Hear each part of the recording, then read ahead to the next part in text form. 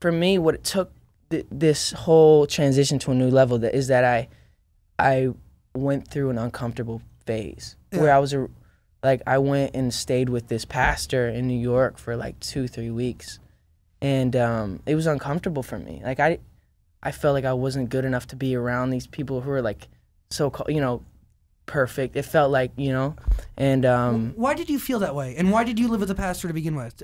So no, it was basically because I was just in a weird place, dude, and I felt it in my soul. I was looking at myself in the mirror, and I was growing up. My mom raised me as a Christian, but as I was growing up, there was so many weird Christians that I came across that were just like, I don't think I want to be a Christian, And then I got to a point where I was so lost. I'm like, let me try to revisit my faith, but I did it with these people because I know that their view on their faith is so much different than most Christians. Because most Christians are like, I'm going to do this so that God can love me. I'm going to, like, if I show up wearing this, like, he'll respect that, But that's not what God is. Like, if God is based on love, it's I love you first, regardless of what you do, rather than you do this and then I'll love you.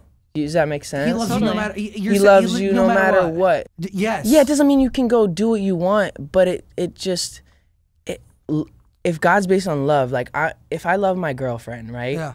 I'm not gonna want to cheat on her because I love her so much. It's not like if I don't cheat on her, she's gonna love me more, or you know what I mean? It's like you develop a relationship with God, so that you don't want to do that other stuff. Yes. You don't want to be judgmental. You don't want to hurt people because you're like, oh, like God loves me. I have, and you're able to. But when it's about religion and about the works and about all this other stuff that's just kind of irrelevant, and going to church every Sunday, like, I'm gonna go to church every Sunday to believe in God. If you want to, and that's what works for you, cool. But like, there's so many people that came around and they're like, blessings, God. Just because you say like these weird Christian things doesn't make you mean anything. Does that make you better? Like, yeah. So it kind of got weird for me, the whole faith and religion thing, and but when I kind of realized what it should be and not what it was portrayed to me as what it was, it made it so much like cooler and easier for me to comprehend it. And and I feel like everything changed for you then. Yes? Yeah, it did. Yeah. As soon as I could understand my worth and knew that, like, hey, people aren't giving me what I need. Like, people are always wanting something. I can never tell if something's really authentic, but when I really sit in my room and I'm alone and I can just like, God, are you there? Like, I feel this connection with something that's a higher being. And picture it as being a perfect thing. Yeah. It just puts an ease to my soul that's like, I can't describe. Special. It's special, yeah. Justin Bieber. Yeah. And I don't mean to be weird and like. No.